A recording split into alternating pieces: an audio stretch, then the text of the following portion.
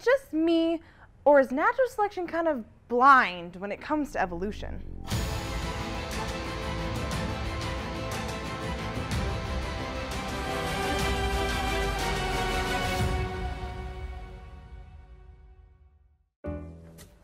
John! Where is he? Huh. Let's see here. Ooh. Messing with my privacy.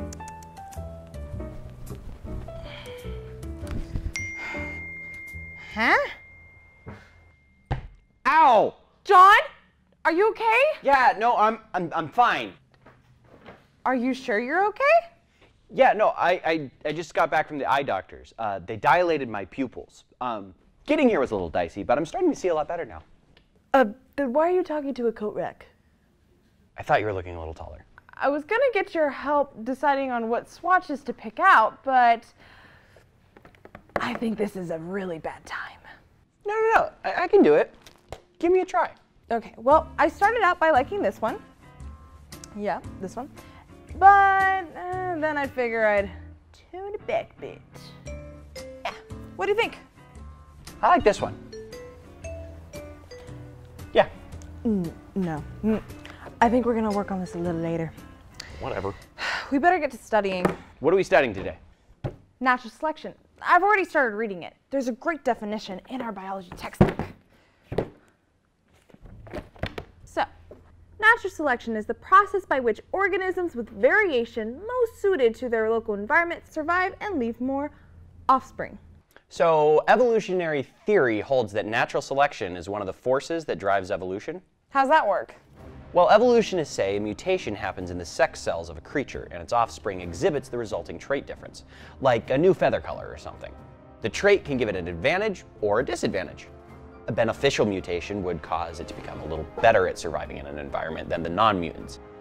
So, its descendants, and thus the trait, eventually outnumber the others. Then the scenario repeats with another variation, supposedly driving evolution forward. But rather than this process producing just the varieties we see among animal kinds, they believe this process built those animals from completely different ones, and can eventually lead to one kind of animal turning into another. But this has never been observed. Fish are still fish, and finches are still finches. And here in the biology textbook, they point out that the polar bear had the advantage as a predator in the snow because of its white coat. And it also shows that if you start with yellow and green grasshoppers, two different traits inherited from the parents, the green may outnumber the yellow in a green environment because they are harder for birds to see and catch. So, did the grasshoppers think through how other animals would avoid it if it looked more camouflage? Did it know how to genetically engineer itself to express those colors? Did a polar bear engineer its own white coat? No, but that's not what evolutionists believe. They think that these changes happen randomly in the DNA, influencing an individual's survivability. Evolution is a blind process, no offense. Intelligent choices supposedly have nothing to do with it. Evolutionists believe natural selection figured out how to design an eye. But how? It would have to build and preserve over who knows how many generations, hundreds of complicated interacting eye parts, including proteins that were all useless until the whole package was eventually assembled. How'd it know to engineer animals for flight? Or a navigation system so tiny it can fit in the head of a monarch butterfly, which is smaller than a pin? How'd it wire a human brain that's far more complicated than our best computers if it is a totally blind process with no goal or purpose in view? You're right. Natural selection is just a process. It doesn't have a brain. It can't think or design. It had no foreknowledge of what it was trying to accomplish. And yet, coupled with mutations, it's been assigned godlike powers to create things way beyond man's understanding. Yes! It's like they've replaced God's power with random mutations and natural selection. As the textbook points out, it favors a creature's overall ability to survive, but the actual changes are happening deep down in the creature on a microscopic level inside the genes. Wait. So you're saying that when certain individuals die, all their genes just go away? Meaning that natural selection has no power in selecting individual genes? Well, it can't see genes, just whole organisms. Kind of like me trying to help you pick out swatches that I can't even see. But it looks like you're doing better now. I am. So how about this one? Or maybe not. Also, natural selection is supposed to mean survival of the fittest. But what if someone, nobody in particular, had their eyes dilated and was leaving when they knocked over the fish tank in the waiting room?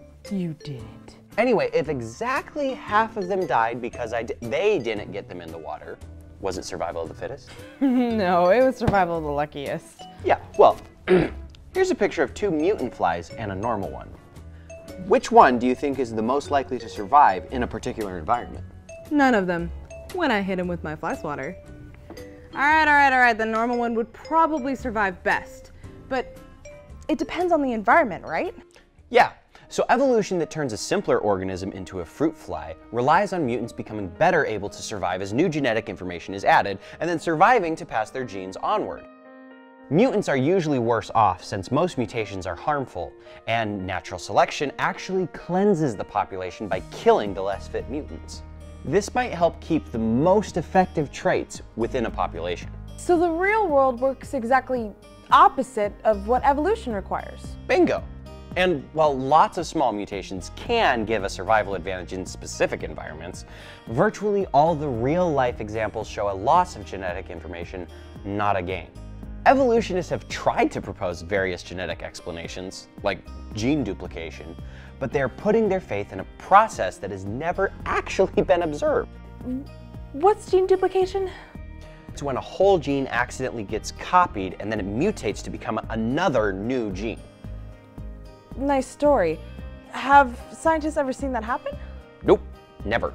And most examples of supposed evolution in action involve things like chemical pathways and small changes in proteins, but how do you get a fin to turn into a limb and then a human hand?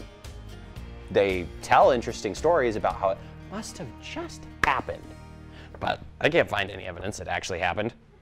So, a typical mutation removes information, but only a mutation that can add information really explain how philosophers came from fish. And if you think about it, natural selection can't create anything. It can only deselect by killing whole individuals with traits that are already present in a population. Wow, you're right. You can only select something that is already present. How could nature ever add information to some DNA by subtracting some of what is already there? Great question.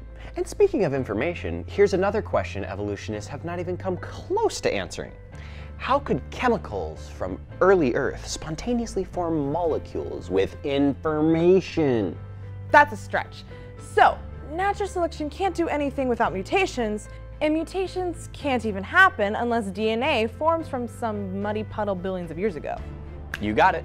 There's no known mechanism for creating information like we find in DNA from simple matter. Information always comes from a mind. And God is the mind behind creating the DNA in the first place. Yeah, but the biggest problem I have with natural selection being able to create new kinds of animals is found right here in our biology textbook. Let me see if I can find it. You're starting to see really well. I am. Now, Charles Darwin is credited for discovering natural selection and describing how it led to the evolution of different animals and plants. Right here it tells the story. After reading Malthus, Darwin realized that if more individuals are produced than can survive, members of a population must compete to obtain food, living space, and other limited necessities of life. Darwin described this as the struggle for existence. Malthus? Oh, I remember him from history. He believed much of the world's problems were due to people reproducing faster than our food supply. Right. Evolution claims that a never-ending chain of struggle and death is what created life. But the Bible paints a different picture. Genesis 3 says that death, pain, and suffering came from man's rebellion against God. And Romans 8 is clear that earth is under a curse because of our sin. But God didn't leave it there.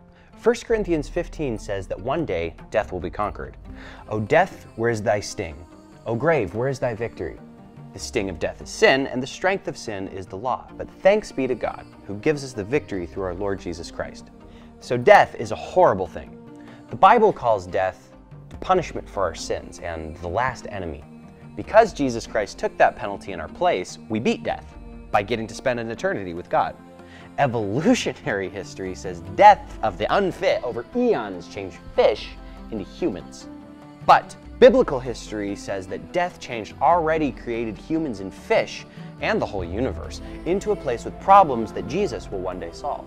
Wow, it seems so strange that the things our textbook says could have so much to do with what we believe about the past and about reality.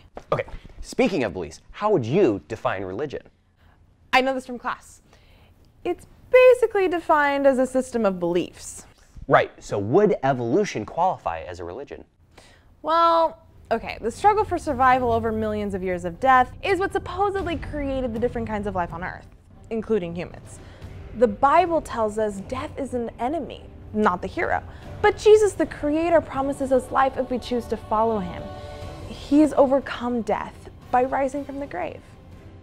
So, natural selection has no intelligence and can't even select what's happening on the genetic level. It can only subtract from what is already present in DNA, and it relies on death to create new kinds of life. Wow. You know, I'm really starting to see that natural selection really doesn't have the power that evolution needs, you know, to turn fish into apes and then people. Kind of makes you think, doesn't it?